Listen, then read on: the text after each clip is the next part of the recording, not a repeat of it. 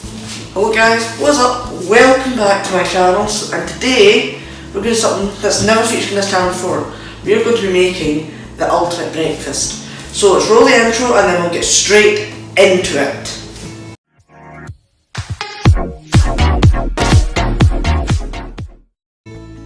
First thing we're going to start making is hash brown. So I've got my hash brown dough here. This is just flour, potatoes and egg.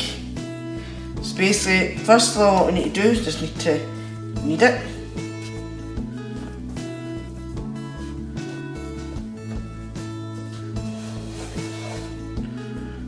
You're putting up some of that flour.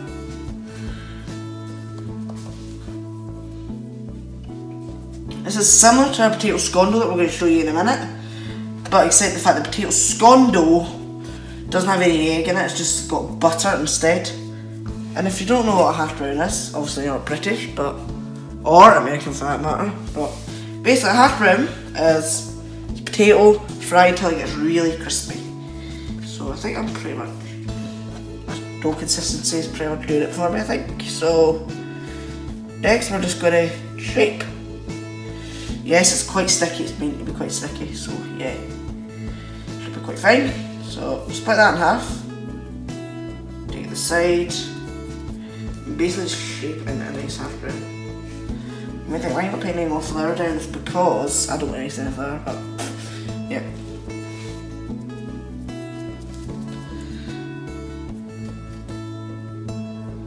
Hash browns.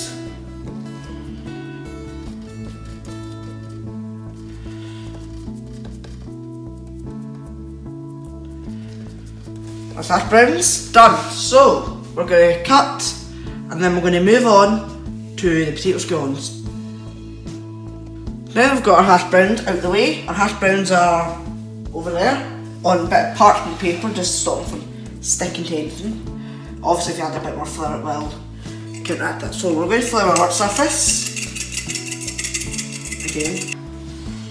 We get our potato scone dough out. This dough's a bit different from the hash brown dough in terms of it is quite a bit thicker, so you can see here, and it's got butter in it. So yeah, don't know what a potato scone is. It's very Scottish dish, so I'll be surprised if you have heard it. But basically, what a potato scone is basically potato. It's basically potato, butter, and flour. It's basically a scone made out of potato, minus the egg and all that. Basically, it's just mashed potato, butter, and flour. The full recipe of which will be linked down below. But basically, after you've got your dough, you need to basically divide it in about half. You press them really thin. And potato scones are normally wedge shaped, but to be honest, I've seen them squares, I've seen them in rounds, so to be honest, you use a table knife for this, don't use, or palette knife, but I actually do have one, just can't be asked to get it. So basically we're doing this, just get everything round. Sort of like that, that's the thing you're going for here. So we're going to go for this sort of thing here.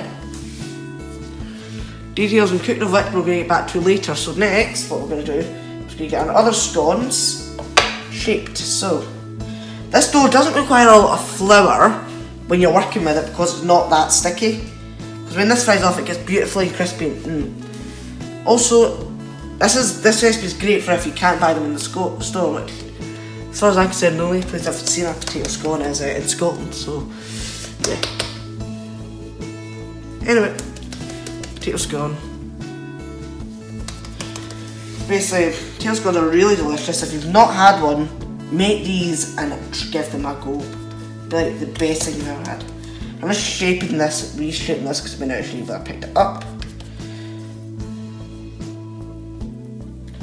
We're going to sort of rounded sort of thing, because yeah, why not? Let's be different. You don't want them too thick, you want them quite thin actually. So wait, this thickness will do it. In fact, we can split this in half. And this will do 2. These are going to be quite thick potato scones.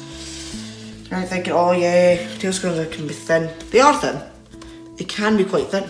So yeah, you're doing them quite thick today. Almost like a pancake, but not quite. And also actually these will rise up, so you want them fairly thin. See, well, rise up a fair bit in the pan because they've got self-raising flour in them. Next, we're going to move on to get our protein. We'll be able to get our proteins all cooked and stuff. So we're going to get our proteins out of the fridge. We'll be back in a second. Right guys, we've got 2 proteins here. We've got, got Lorne sausage and we've got bacon. Smoked bacon medallions. So basically, if you've not had a Lorne sausage, it's basically just sausage in a square. The only place I've seen these is in Scotland, but Link sausage will work just as well with this. But if you want to get authentic stuff, either import this from Scotland or don't bother at all. But anyway, it's fine. So basically, we're going to cook these for about 10 minutes, 10-20 minutes in the oven. I know some people put them in the grill, but I've found the oven does work a bit better for Lorne. So yeah. Stick them in the oven, 10-20 minutes. Then after that, we'll come back and I'll fry off our bacon. So see you then. So basically, what we're going to do now is we're going to fry off our bacon.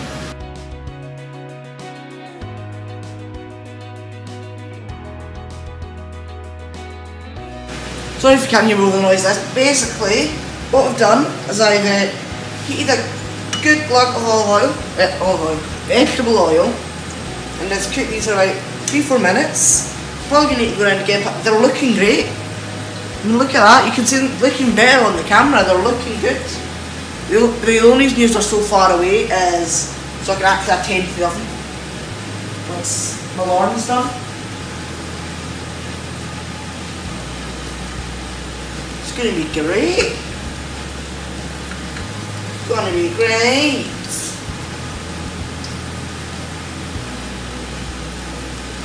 Get the thing of oil.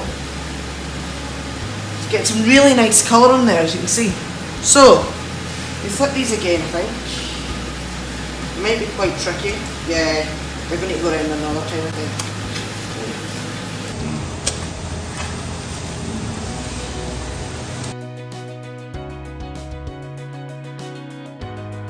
Don't burn yourself in the process. It is hot oil, so just be stupidly careful. We'll get that colour, so we'll come back when these are ready. So guys, what I'm doing at the minute is I'm just frying off our potato scones. As you can see, they're looking pretty good. So I have brown or dark. I've been one because that was the sacrificial one. Didn't look that great, but I've got one, which is good.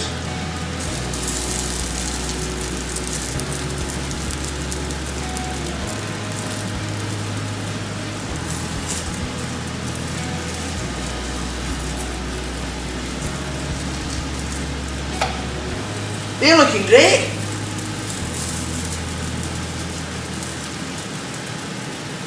Right, we'll come back when both my potato scones are cooked. So the finished product, once you've cooked all your bacon, you've got your toaster and all that, should look a bit like this. So, thanks for watching. Please like and of course subscribe for more videos like this. And also don't forget to check out my website, which has got the Cook Madrid forum on it. There you can actually suggest a recipe to me, send me recipes that you want to feature on the channel or whatever. So that's the best place to do that. Also follow all my social medias as well as Cook Madrid Shorts, which is just quick rapid cooking videos for quick meals.